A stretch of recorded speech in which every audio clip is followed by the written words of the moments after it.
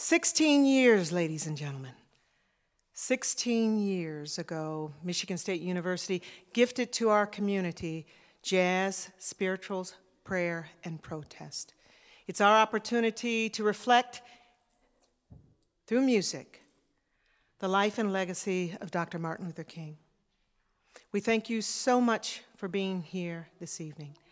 Some of you might recall in 2014-15, Michigan State University embarked on a year-long conversation on issues involving civil and human rights. Tonight, the topic that we're going to be sharing through music is one of the 21st century human rights issue, and that's human trafficking. I had the opportunity to offer remarks at the 3 o'clock program, and I assure you, you are in for a treat. I won't say anything more than that. I've said to a few people, I promise you, if you are not out of your seat and on your feet, or if you are not clapping while seated, I don't know what else we can do for you. I really don't. It is fabulous. It is a fabulous gift. We have the gift, of course, Rodney Whitaker, director of MSU's Jazz Studies program.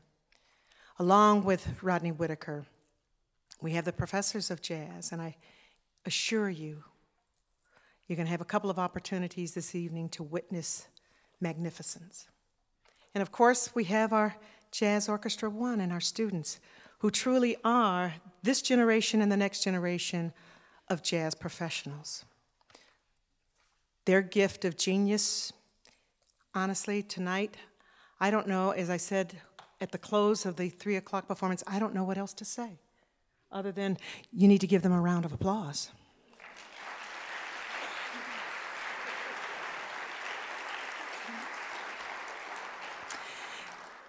There's at least 2 or 3 people that I'd also like to acknowledge, one of them, of course, being Dean James Forger. I call him Jim Forger, but I would call him Dean James Forger, who, through his leadership in the College of Music, we have this opportunity this evening to present you with a magnificent commission piece by Billy Childs, the great and the incomparable Billy Childs.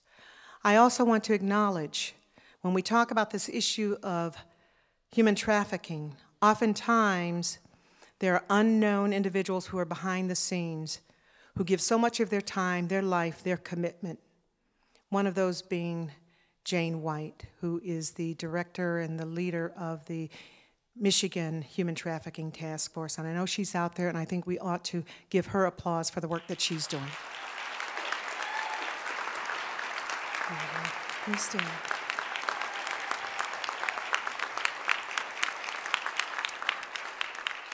And of course, I want to echo the remarks that were mentioned earlier in terms of giving thanks to President Luana K. Simon and Dr. Roy Simon for their gift of this commissioned work, Do You Know My Name?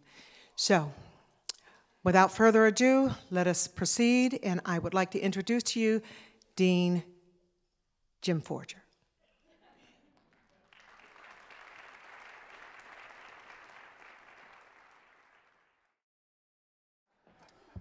I too would like to thank Jane White and a good friend and colleague. When I speak about Mark Sullivan, I frequently say every college needs to have one Molotov cocktail thrower. And Mark thinks big, and Mark has big ideas, and he's done a lot to facilitate this project. I'm grateful to him, and I know many colleagues at Michigan State University who are grateful to him. Well, it's 11 degrees outside, and we're grateful that you're here, and these talented colleagues on the stage will warm this room up in just a moment. My job at this moment is to give just a few brief comments to put the first 6 pieces in context. We will then have an opportunity to hear from the great Billy Childs, who will introduce the feature work, the wonderful commission, prior to the performance. But we have 6 works prior to that in celebration of the birthday of the great Martin Luther King Jr. The first work on the program is Molasses Dripping on Magnolias. In 1946, Duke Ellington unveiled the Deep South Suite. This was a complicated time in African American history, coming right after the victory in World War II. Yet African American soldiers who had fought so bravely for their country came back to the same kinds of discrimination they had experienced before their years of fighting on behalf of their country. Slowly, things began to change. Like molasses, you get it? Slowly, things began to change, and this feeling is reflected in the movement, Molasses Dripping on Magnolias, from the Deep South Suite. The second work on the program is A Change Is Gonna Come, was written by Sam Cooke and released in December 1964. This song was inspired by various personal events in Cooke's life, most notably an event in which he and his companions were turned away from a whites-only motel in Louisiana. A Change Is Gonna Come became an anthem for the American Civil Rights Movement. Sam Cooke donated the royalties from this work to the Southern Christian Leadership Conference. The third work on tonight's program will be Down South Camp Meeting, with its call and response sections. It was about people of all races, creed, and color united under the banner of swing. Although this piece was written by Fletcher Henderson, it was made famous by the Benny Goodman Orchestra. Alabama is the next piece on the program. It's a composition written by the great John Coltrane. It was written in response to the 16th Street Baptist Church bombing on September 15, 1963, an attack by the Ku Klux Klan in Birmingham, Alabama, that killed 4 young women. Some historians argue that the melody was based on Martin Luther King's eulogy for these 4 women. This work first appeared on Coltrane's 1963 album, Live at Birdland. Next, we move to I Wish I Knew What It Means to Be Free. It was written by the American jazz pianist, composer, broadcaster, and educator, Dr. Billy Taylor. Dr. Taylor performed this song many times at King's rallies, and it served as an anthem for the civil rights movement throughout the 1960s. On request, Dr. King would say, "Dr. Taylor, why don't you play me that Baptist hymn you wrote?" And these men and women will play this Baptist hymn for us tonight. And then finally, perhaps the most well-known protest song, We Shall Overcome, was the key anthem for the civil rights movement and nonviolent civil rights activism. It received further widespread acclaim through performances by folk singers such as Pete Seeger and Joan Baez. So with that, would you join me in welcoming to the stage a gentleman who has really built one of the best jazz programs in the United States, a person who is a leader in the College of Music and on this campus, University Distinguished Professor Rodney Whitaker.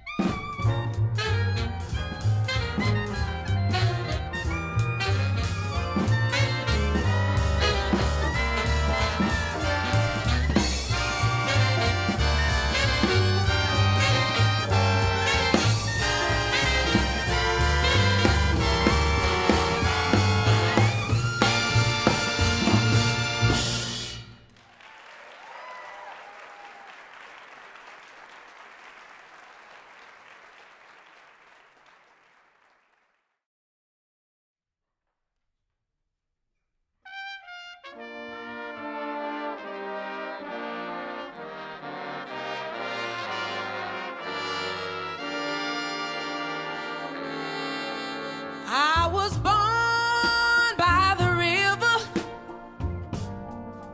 in a little tent. Oh, and just like that river, I've been running ever since. It's been a long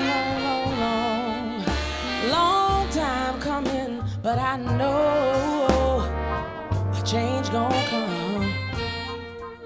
Oh, yes it will.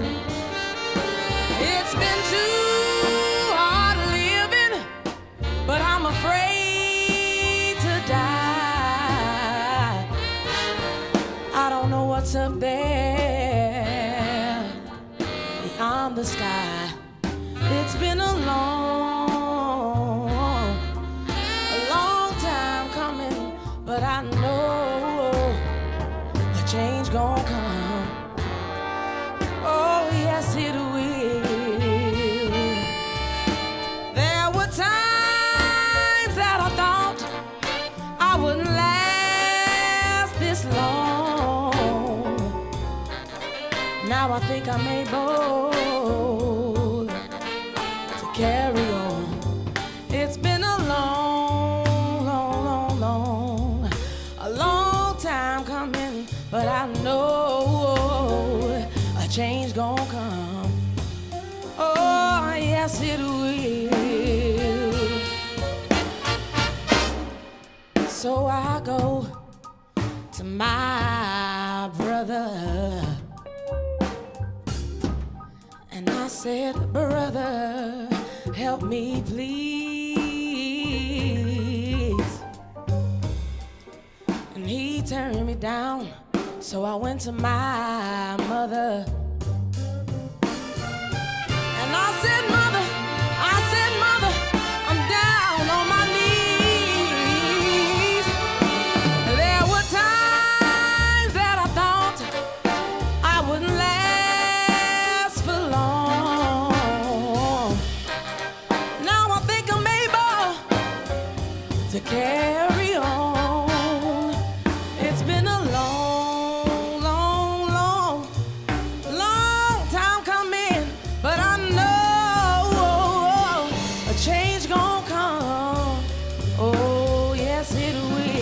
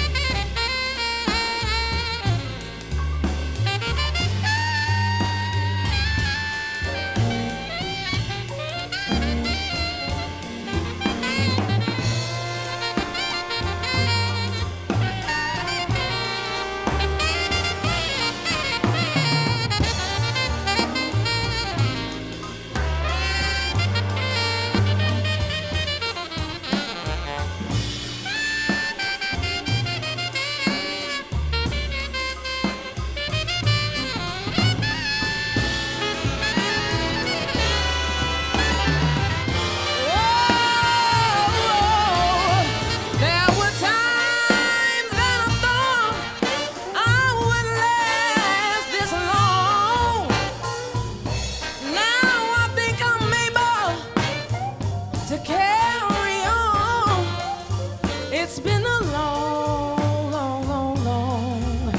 long time coming, but I know a change gonna come. Oh, yes, it will.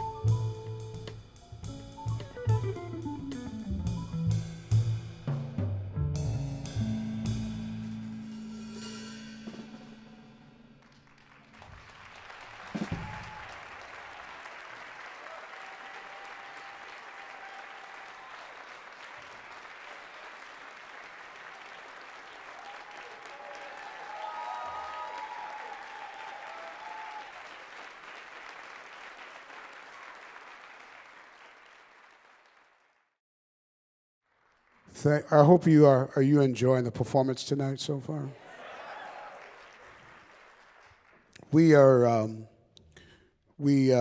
remember about a year and a half ago, I had a meeting with Mark Sullivan, who has been a longtime collaborator with the jazz studies area, and of course our Dean Forger. And I always say to folks, don't commit to an idea that you don't want to see through, because the dean will make it happen. He'll push it to the end and make sure it happens. And we talked about bringing in a composer to write a project, to compose music on the subject of human trafficking. And the first person that came to mind, I said, we got to get Billy Childs. There's nobody else. Billy Childs, we got to get him. He's an amazing composer, arranger, pianist, everything. And as a young jazz musician, he was a guy that I discovered when I was a teenager, and I was in love with his arrangements, his playing, everything. And I got a chance to meet him about 30 years ago, and he's an upstanding guy, beautiful human being. He's got the whole thing covered, and I thought he would be the guy. How about a round of applause for our amazing guest artist, Mr. Billy Childs.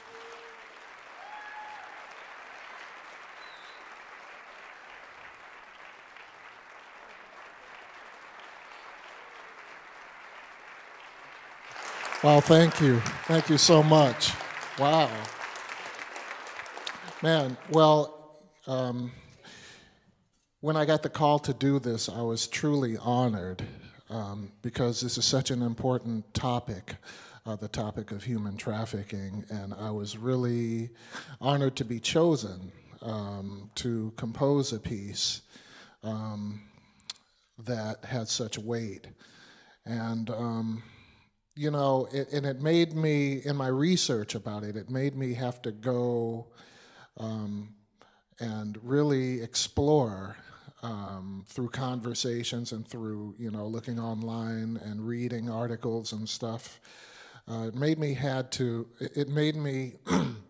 stop thinking of it just as a cursory, you know, abstract concept. Oh, trafficking is terrible, and just go on about my business. I actually went and started really considering what the implications and how devastating it is for the lives of the people, the victims of it. And it really had a profound emotional impact on me. So I thank you for, you know, this creating a situation where I got to grow also. This band has been amazing. This piece took me a long time, a lot of thought, you know, and a lot of hours, a lot of thinking about it, a lot of writing. And so they didn't get the music very early. But they got it together.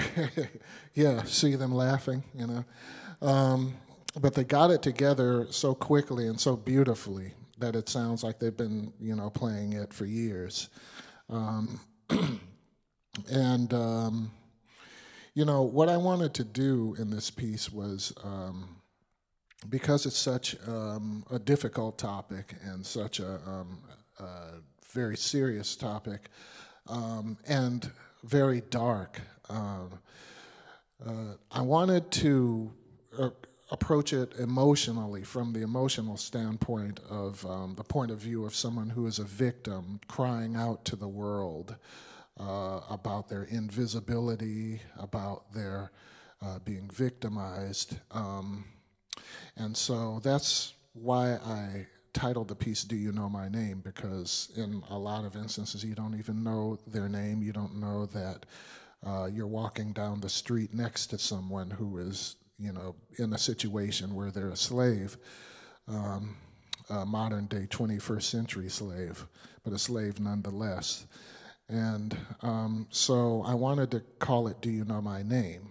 And it starts out with a cry to the world about the terribleness of the situation. And then I wanted to, because I remain an optimist, I wanted to create like a scenario where the resilience shines through, and the dignity is still remaining, even though you're going through these trials and tribulations, you retain your dignity. And so I wanted to do that, and hopefully we will have captured that. And to help us and convey this message and express this piece, we have an incredible singer who's going to sing the song with us. How about a nice round of applause for Alicia Olatuja?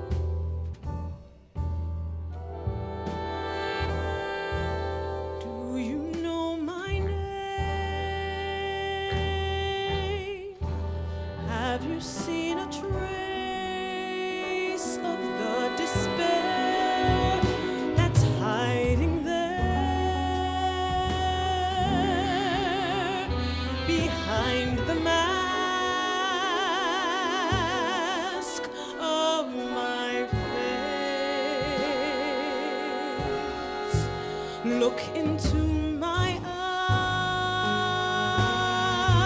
eyes. Tell me what you see. Do you see a trace of the girl I used to be?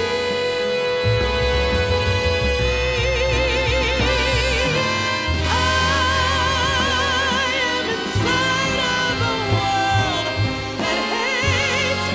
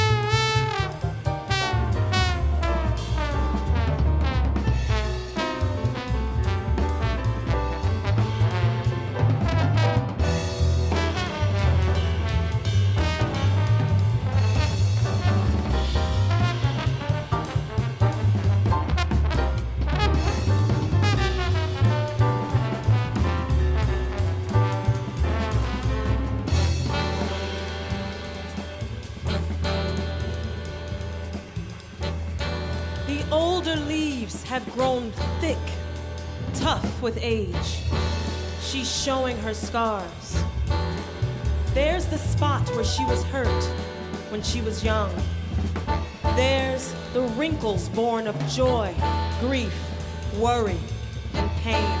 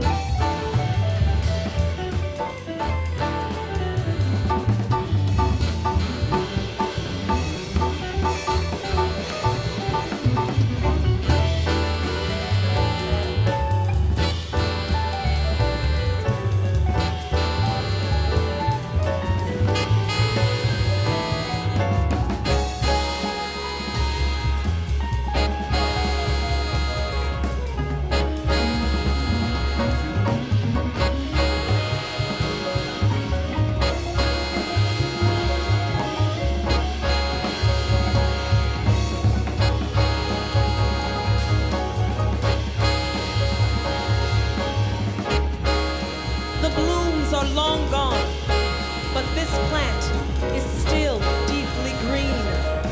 She still lives, still grows, stronger.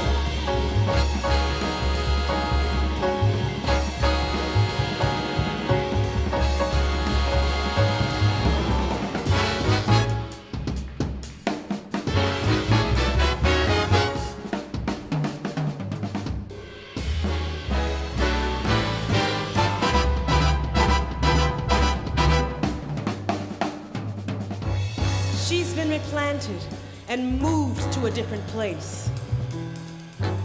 New tender leaves are emerging. She's taking chances, living, dreaming, hoping. She will bloom again.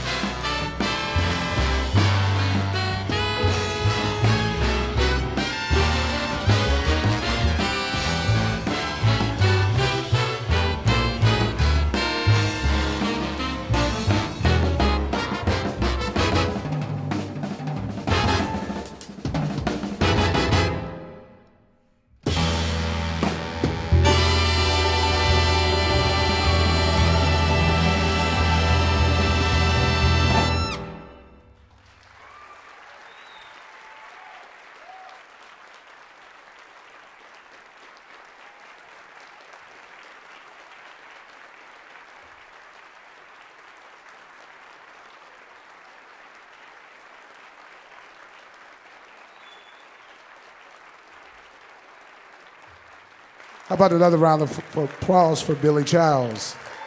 Alicia Olatuja. One more time, Bebop Spartans.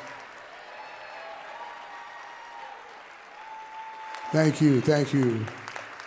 Hope you enjoyed the performance. One more time, Billy Childs, Alicia Olatuja.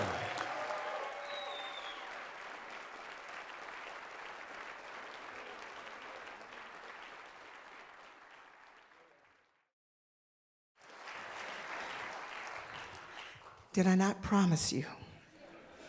Did I not promise you a wonderful evening? Did you have a wonderful evening? All right.